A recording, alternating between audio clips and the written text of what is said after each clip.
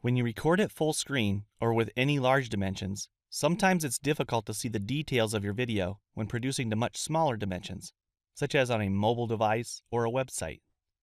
That's where Camtasia's SmartFocus feature can help. SmartFocus automatically predicts where to zoom in during your video to make it easier to see things on your screen.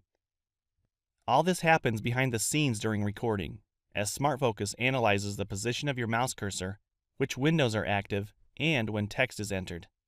SmartFocus then uses this data to add zoom animations to your timeline in the editor.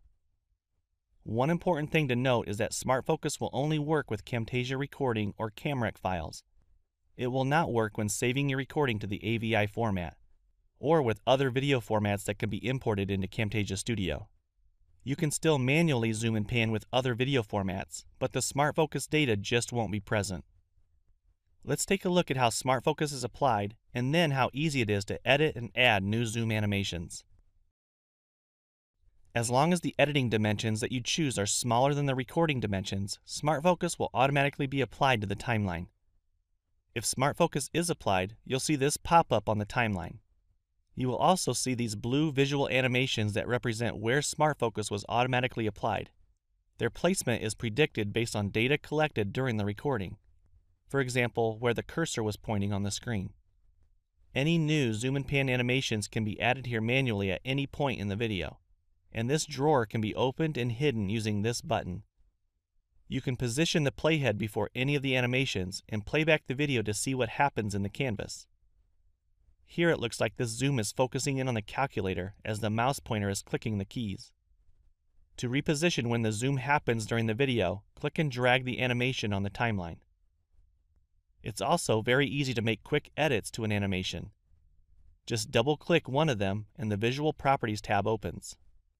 The Visual Properties gives you tons of control over how your media looks and appears in your video. This also includes editing your zoom animations. Adjust the scale of your zoom by dragging the slider, and see the changes instantly on the canvas.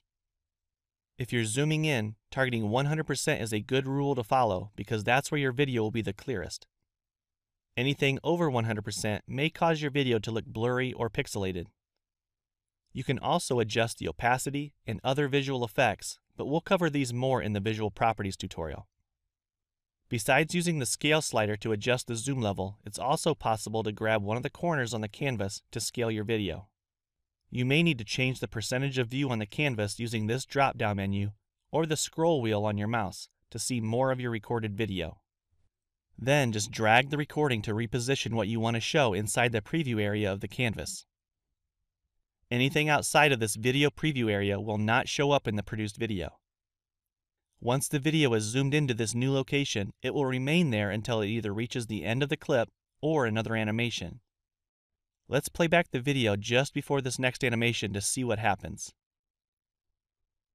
Now the focus is on the Notepad document and everything else is not visible in the video. Again, if this animation needed to be edited, just double-click it and make the changes within the Visual Properties tab. Let's say you don't want to use SmartFocus, or you want to manually control where to add any zooms and pans in your video. No problem. First, let me show you how to turn off SmartFocus. Click to open the Zoom and Pan tab and uncheck this box next to Apply SmartFocus to clips added. Now, any new clips added to the timeline won't automatically add the zoom and pan animations.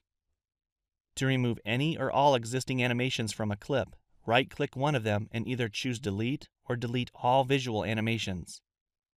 If you have multiple clips on the timeline, you will have to delete all visual animations separately from those clips. To add a visual animation manually, first select the media and position the playhead where you want to add the animation. If you don't have any media selected on the timeline, you will see this message in the Visual Properties tab.